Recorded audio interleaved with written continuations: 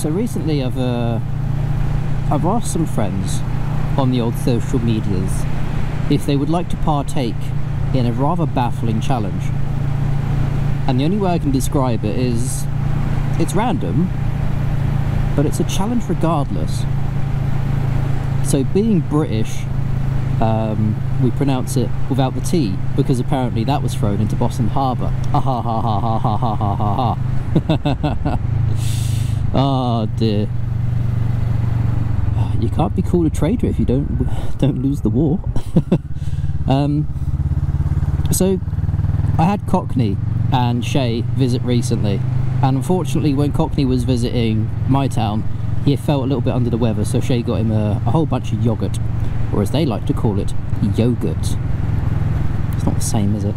Now Shay, she's an absolute diamond, but after acquiring amounts of yogurt for Cockney, she did forget to bring something. So she sends me a message early one morning, and you know, absolutely fine.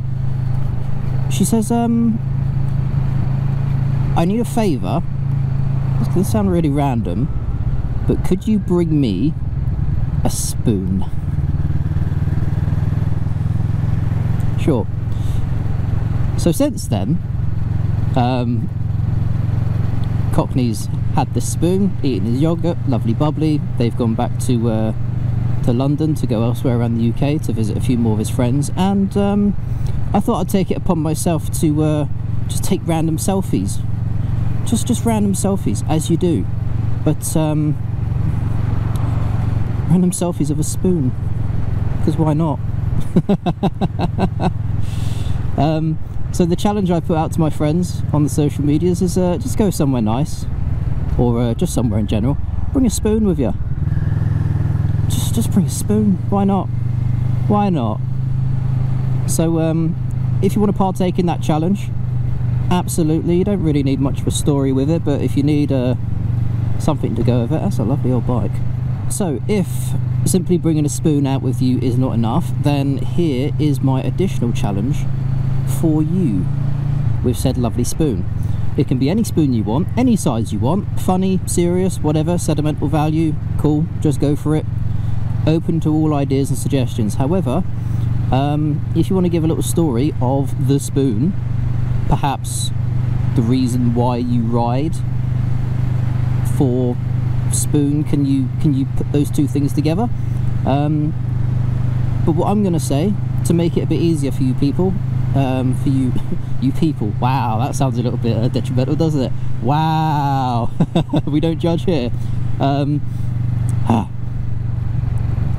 What I'm going to say is, if you have a funny story where you've gone out for a cup of tea or coffee, because you know, tea, coffee, usually you get a spoon for sugar, milk. If you don't have milk in your tea, you're just wrong. I'm sorry, but tea requires milk. It's just the way it is. Unless it's green tea, that you can keep that. But yeah, milk in tea, please. Maybe even go to your favourite cafe, or somewhere where you just like to get something, or just go out with a cuppa. Just go out with a flask of hot liquid, whatever suits you. Just bring a spoon with you. Just, you know, a spoon, because, you know, spoon. You can tell this one's been used a little bit actually. And so I look forward to seeing what you come up with. I really do, because if there's one thing I've learned on the internet, there's a lot of crazy people out there, of course, but there's also a lot of very creative people, and creative people have very strange ways of putting out what they like to do, to explain a story, to create a challenge, to, I don't know, to bring light to a subject. Oh, go on then, since you asked nicely.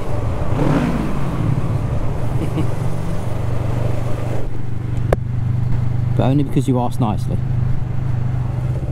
And if I can follow the directions of the googly goo properly, the cafe I'm after is just round the back of this building here, which is actually for sale. Interesting. Whee.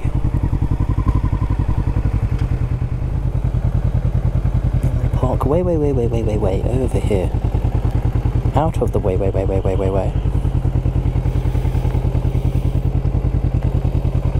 Ah, right. Another cafe. Let's see how their coffee tastes. So that's all from me. Yeah, challenge, go out, take a spoon, take a nice picture. If you've got like a little story as well of you on the way to a cafe, from a cafe, something to do with tea or coffee, whatever, on the bike, then yeah. Happy days.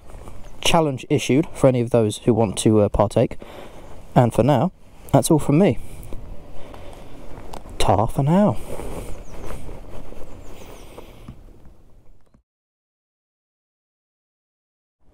Full disclaimer, by the way, I don't recommend actually riding one-handed with a spoon in your hand. That's a bit daft. Who would do that?